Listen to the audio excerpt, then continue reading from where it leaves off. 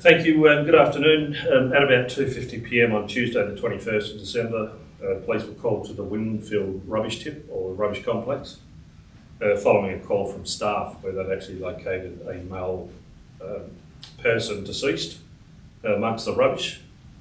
As a result of that, police have attended the Wingfield tip and conducted an investigation which has led them back to an address at Lather Street at Hectorville.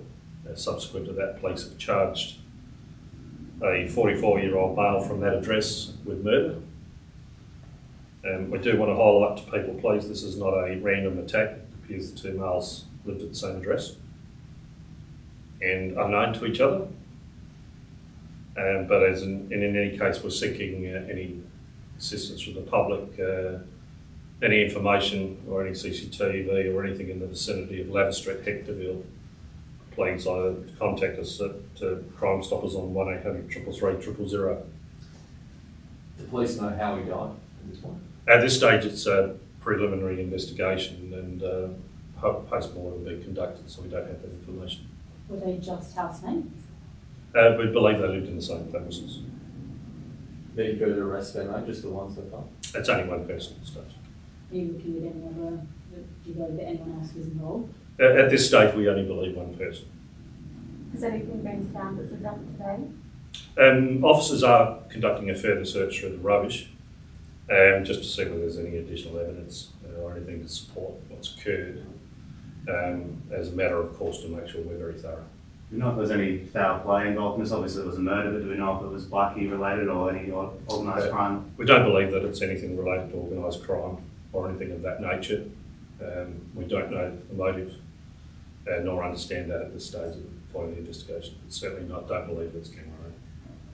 Is it too early to say that any weapons or anything been found involved in this at all? Again, just due to the state of the investigation, can't disclose or understand at this stage whether weapons are involved. Do police know when his body was dumped there? Is that?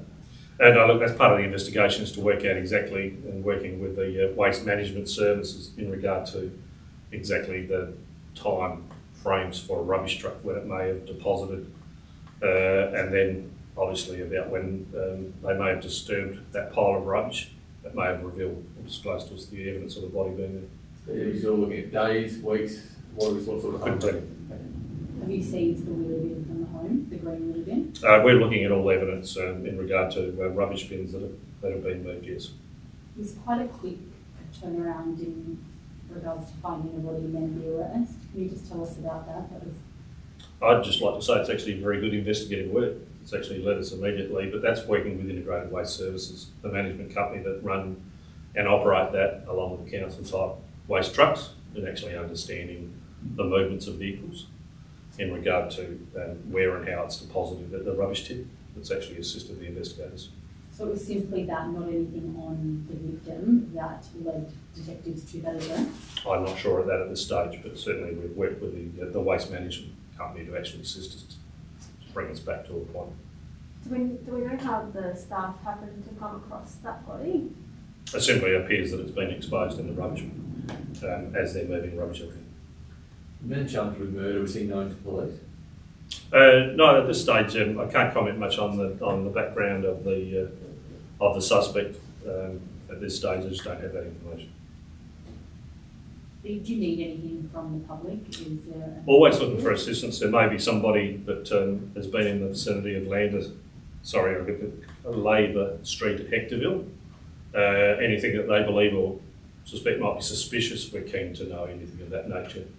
And they can contact their investigators through the 1-800-333-000 number and we'll assess the information. But as always, we're open to anything that the public may have or be able to tell us anything they've seen or heard in that vicinity.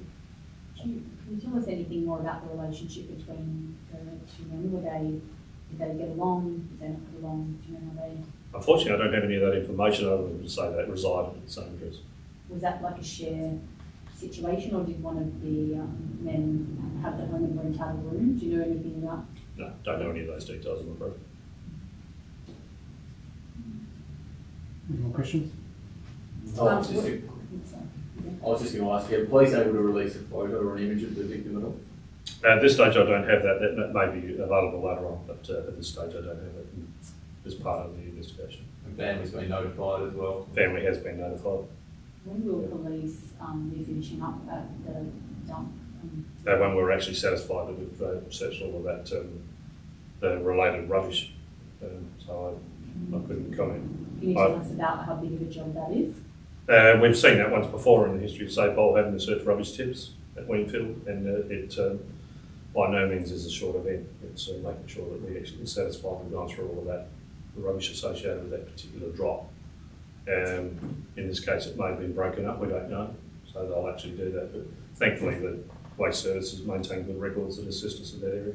Do you know, can you tell us how many police are there and potentially how long could it be, days, weeks? No, I can tell you that it's investigators are working at the scene from a number of sections, and I do hope that they won't be there for long at all, but I couldn't comment, I don't know. So they're looking for what exactly do you? Any form of evidence that supports what we're investigating, that can actually lead us or assist us in our investigation. So just to clarify, you don't know when the bin went out, which was where his body was inside that was used? Yeah, we don't know when. I know, I think you asked this before, but just about the condition of the victim when he was found. Can you tell us anything about that at all? Yeah, unfortunately, the victim was in a slightly decomposed state, which made some things difficult. But again, a post-mortem will assist us to establish hopefully the time of death and date. Thank you. Thank you. Thanks, Ella.